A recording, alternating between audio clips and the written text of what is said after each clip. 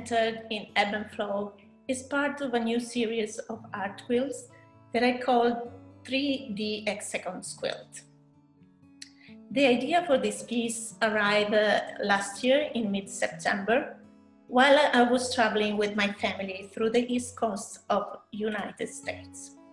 We were driving through Route 112, New Hampshire, and though it was a bit early for the foliage season at its peak, I was impressed by some beautiful nuances of color.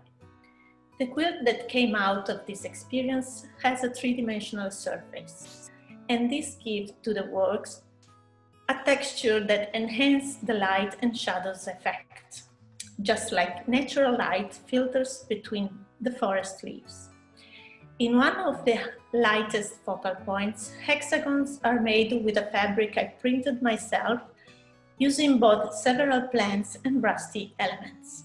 Nature is something that somehow has always inspired me at my work. Ebb and flow refers to high and low, regeneration and decaying, as well as rise and fall.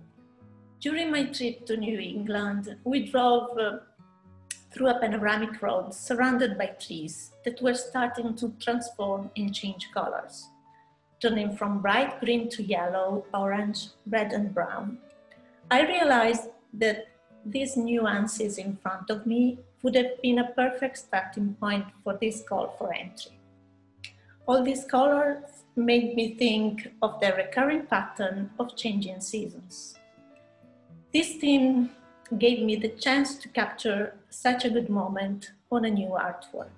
At the first glance, people may think I'm a crazy perfectionist because they might see the color impact and the amount of work it took to sew it.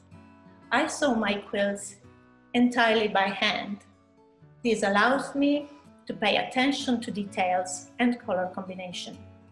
I believe they would notice my research for color balance and harmony, which is the focus of all my works, and usually gives quite an impact.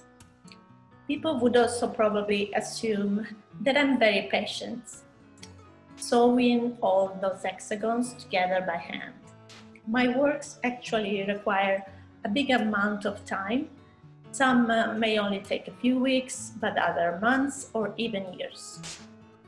Many don't know that behind these finished pieces, there is a whole process that nobody sees.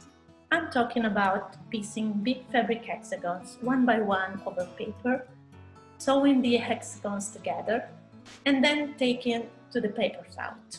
My work takes inspiration from my travel.